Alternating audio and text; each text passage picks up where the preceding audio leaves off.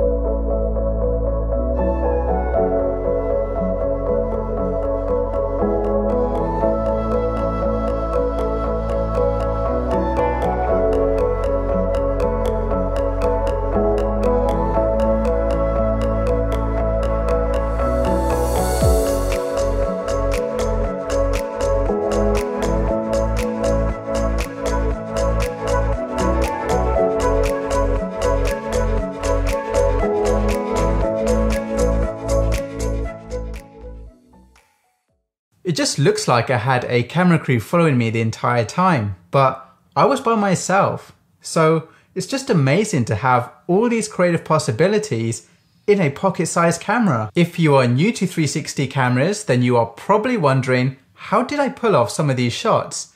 Here is a quick crash course. The ONE X2 has two fisheye lenses, the front lens and the back lens. Each lens can see more than 180 degrees. Yep, that's correct. This lens can even see behind itself, and it's the same for the back lens. The side of the camera is called a stitch line, and if you place anything thinner than the stitch line into it, like this selfie stick for example, it will be automatically invisible. And it's this invisible selfie stick effect that gives the illusion of a floating camera. Now in the Insta360 app, it will automatically stitch together the front lens and the back lens to make a 360 degree video. Then all you need to do is choose which view in the 360 degree video you want to show your audience. There are a lot of improvements from the original ONE X to the ONE X2. The first one being going from a non-touch screen to a touch screen. If you want the best video quality possible, then you need to use manual exposure settings, but on the original ONE X, you can only set auto exposure settings on the camera itself. If you want to set manual exposure settings on the ONE X, then you need to connect it to your phone to set the ISO and shutter speed. But with the ONE X2, you now have a touch screen, so you can look around your 360 video, and if you swipe left from the right of the screen, you now have the option to set manual exposure settings, and you can choose your shutter speed, your ISO, your white balance, and color profile. So this saves you so much time when you're out filming because you don't need to constantly connect the camera to your phone to set the ISO and shutter speed. The second big improvement is battery life. So with the original ONE X, I would normally get about 45 to 60 minutes of video recording, but the brand new ONE X2 has a 55% bigger battery. So I took it out on a few day shoots on a couple of occasions, and on average I was getting about 90 minutes to 105 minutes of video recording. So yeah, that's a huge improvement. If you do decide to buy multiple batteries, then I highly recommend the fast charging hub, and when you put a battery inside, the LED lights will light up and it will go green when it's fully charged, yellow when it's half charged, and red when it's low battery. And this is just a much more convenient way to charge multiple batteries than putting it one at a time inside your ONE X2. The third big improvement is waterproofness. So the original ONE X was not waterproof at all. You had to buy this venture case to make it waterproof up to 5 meters. But now the ONE X2, as you see it, is waterproof up to 10 meters without a case. So if you want to do water sports above the water, then you don't need to worry about it getting wet. The fourth big improvement is the build quality. Now with the original ONE X, there used to be an issue where if you used it for extreme action sports and there was a lot of vibrations, there was the possibility that the base of the ONE X could get ripped out. Now with the ONE X2, they've made the camera body much more robust. The ONE X2 camera body is quite different from the ONE X. The battery and USB-C port is now on the left hand side of the camera. The battery door is built into the battery, and the micro SD card slot is now inside the battery compartment. The USB-C port is now over here for charging and transferring data. On the front side there is now a 1-inch circular touchscreen and one less button. The new compartments are designed to keep the ONE X2 waterproof up to 10 meters without a case. The ring of the ONE X2 has been redesigned to allow the lens guards to be attached. The power button and speaker has been moved to the right hand side of the camera. The top of the ONE X2 is now plain, and the base looks more robust to handle extreme vibrations. You can now film 150-degree video with the ONE X2. That means it's only using one lens and not two lenses, so you can choose whether you want to film with the front lens or the back lens. The ONE X2 has horizon leveling, so you can rotate it clockwise or anti-clockwise and the horizon will always be level, and this works for 150 and 360-degree video. All the video recording modes on the ONE X and ONE X2 are exactly the same, so you still have 5.7K 30 as your highest resolution in frame rate, then you've got your 4K 50 and 30 frames per second, and 3K 100 frames per second. In terms of video quality, there's very subtle improvements from the ONE X to the ONE X2. So the ONE X2 can now record in H.265, it can record in a higher bitrate, it has enhanced color science and a new vivid color profile. There is a HDR video mode which gives you more dynamic range, but you can only use it when the ONE X2 is still, otherwise you will get ghosting effects, and it is limited to 25 frames per second. In standard video mode, there is a log color profile which can give you more dynamic range and more color control in post. Annoyingly, the red dot of death has carried over from the ONE X to the ONE X2, so if you are filming in bright sunny weather conditions, there is a chance you will see a small red dot when the camera faces the sun in a certain direction. A lot of us was looking for a larger sensor, more resolution, and that was also on my wish list too. But I think Insta360 aims the ONE X series of cameras at beginners, so it has to be affordable and easy to use. That's why these cameras have a mobile first workflow. And our mobile phones are just not powerful enough to handle anything over 5.7K, but that will obviously change in the future. So for those of us that are looking for a larger sensor, more resolution, that will require a desktop workflow, a bigger camera and a bigger price tag. And that camera will sit in between the ONE X2 and the Insta360 Pro. Is Insta360 making a semi-pro camera? I don't know, that's just my theory. The ONE X2 has a lot of photo modes. There is standard photo mode, pure shot photo mode, night shot photo mode, HDR photo mode, Insta Pano mode. So to show you the difference between all these modes, I took a photo one after the other in the same location to compare. The photo quality is more than good enough for social media.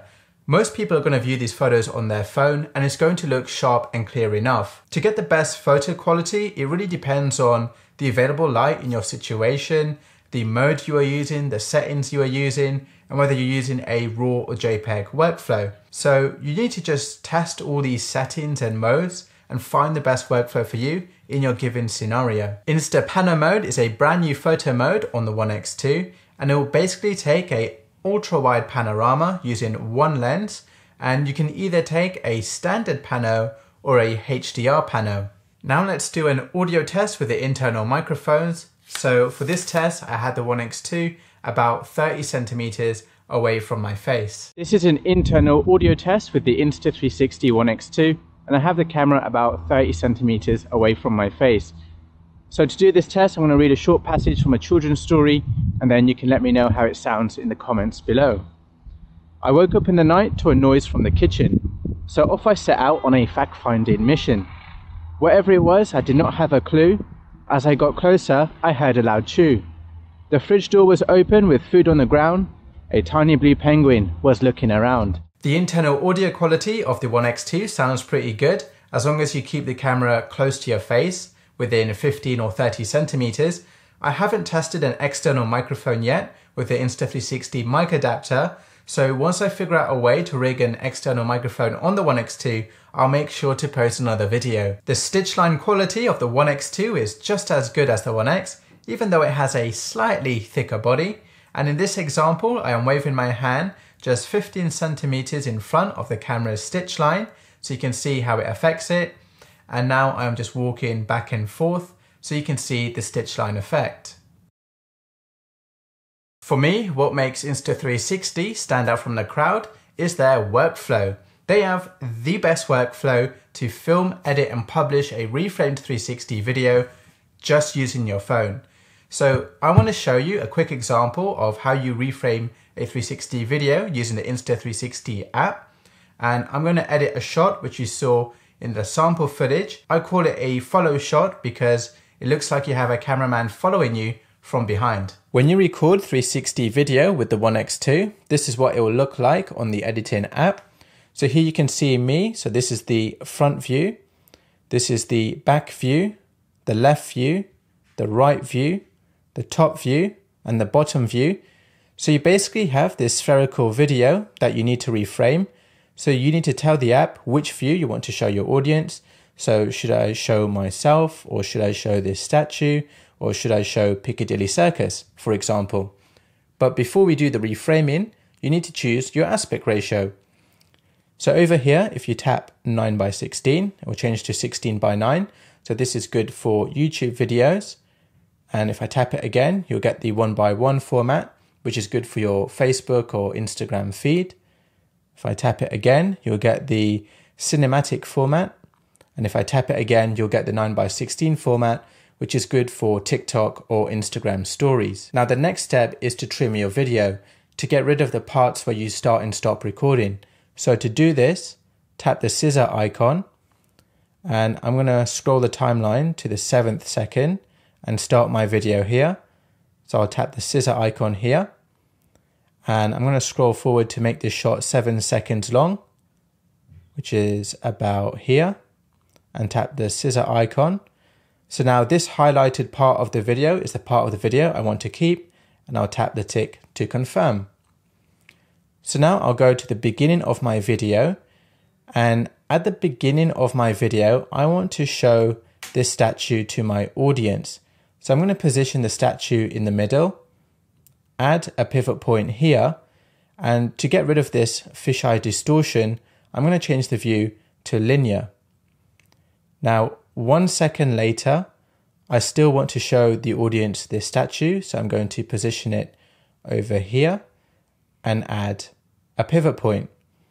So now the app knows at the beginning of my video, I want to show this statue to my audience for 1 second. Now, over the next 2 seconds, I want to reframe to show myself walking up to Piccadilly Circus. So I'll position myself here and add a pivot point. Then I'll go to the end of the video, make sure I'm in the middle, and then add a pivot point. So now you have a video which looks like this. And then you can export your video and upload it onto social media. I can literally talk about this app for hours because there is so much functionality. But there is one other feature worth mentioning. You can combine multiple reframed 360 videos into a single timeline to make a story. And there's just no other app that comes close to what the Insta360 app offers. If you want to get the best video and photo quality out of the ONE X2, then you need to download and install Insta360 Studio on Windows and Mac. Insta360 Studio can do a couple of things. So the first one is that it can export your raw Insta360 files into new files which can be imported into your favorite video editor like Final Cut Pro or Cyberlink Power Director. The second thing it can do is reframe your 360 video in the Free Capture tab. So it can do some basic things like add pivot points, change aspect ratio, and add speed. It's not advanced as the app, so those are only basic things you can do. And the third thing it does is install a plugin where you can directly drag and drop your raw Insta360 files directly into Premiere Pro without the need to export it via Insta360 Studio first. So it saves you so much time when you want to start editing your Insta360 footage. Here is a quick overview of the ONE X2 user interface. So if I tap on the screen and drag it around, you can look around your 360 video. If you tap the double arrow icon, you can switch between the back and front lens more easily. If you tap 5.7K 30, this is where you can change your video resolution and frame rate settings. If you tap the video icon, you can change your video mode or change into photo mode, or you can save a preset. If you tap 360 mode, you can switch into 150-degree mode, so you can film with one lens only. And you can film a 9:16 video, so you can film TikTok videos with your ONE X2 if you want to. The highest video resolution in this mode is 1440p at 50 frames per second, and you can change it into a 16:9 if you want to. If you swipe down from the top of the screen, then you have your general menu icons like brightness, screen lock, LED on, quick capture, connect your AirPods, wind noise reduction on or off, voice control, so you can say start and stop recording, and then you just have your general settings. If you swipe left from the right of the screen, then you have your exposure settings, so you can either expose automatically or manually, so now you can set your ISO and shutter speed. They also have some new modes called shutter priority and isolated, which I'll need to look into in more detail. If you swipe up from the bottom of the screen, you have shortcuts, so you can switch between time-lapse, video, and photo mode quickly. And if you swipe right from the left of the screen, you can then see all the footage that you've taken. You can delete it over here, or if you tap this bottom icon, then you can see a preview of more files in one go, so it's easier to see lots of files. And that's it. There are a few good things to know before you consider buying the ONE X2. So to get the best out of this camera, you do need a high-end smartphone. So I'm talking about a flagship iPhone, Samsung, Xiaomi, Huawei, Xperia, or Google Pixel. If you don't have a high-end smartphone, then you may experience lagging in the app, crashing, long export times, and connection issues. If you want to edit 360 video on your Mac or PC, then I recommend a minimum computer spec of a latest i7 processor, 16 gigs of RAM, and a dedicated 4 gig graphics card. I found the ONE X pouch really convenient because when you want to charge the ONE X, you can put it into the pouch to protect the lenses and charge the camera at the same time. But with the ONE X2, the USB-C port is quite high. So when I want to charge it and protect the lenses by putting it in the pouch, it's not going to go all the way down. So it's going to look like the ONE X2 has a top hat. So I highly recommend to protect the lenses that you buy the lens cap, which is an additional purchase, to put it over the lenses to protect it, and you can charge it at the same time. This will be ideal when you're going to be charging it in your bag or maybe around the home. The micro SD card I recommend for the ONE X2 is the SanDisk Extreme V30 Class 10 U3A2. The number one biggest mistake that new 360 camera owners make is putting their 360 camera on a light camera stand, leaving it unattended outside, then a big gust of wind comes and blows the camera down, and you've now lost your 360 camera. And that's happened to myself as well. So you don't want that to happen to your ONE X2 because the lenses are not replaceable. So if you do break one of your ONE X2 lenses, you'll need to send it off to China to get it repaired, and that can cost $100 or more, or you need to replace your ONE X2 altogether. So the best solution to this problem is to invest in a stable monopod, and this is the best 360 monopod made by myself, and it will reduce the chance of your 360 camera getting blown over by the wind.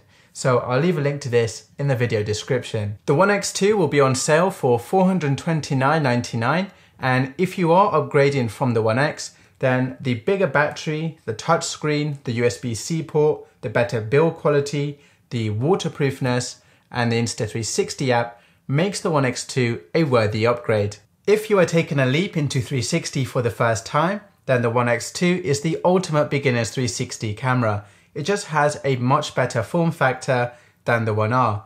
So the side of the camera body is much thinner, which will give you a better stitch line than the thicker body of the ONE R. And this is just so much more pocket friendly than this, which is quite bulky. But the ONE R is still good when you want to change in between your 1-inch mod, 4K mod, and 360 mod. I've been using the ONE X2 for about 3 weeks now, and this is my go-to 360 camera. It's just never been easier to capture amazing 360 videos on the go. I will leave a link to the ONE X2 in the video description so you can check it out for yourself. So that's everything you need to know about the ONE X2 so far. I'm sure you have a lot of questions, so if you post your questions in the comments below, I will make a follow-up video to this video answering all your questions and post that video on Sunday. So make sure to subscribe so you don't miss that video, and I'll see you then.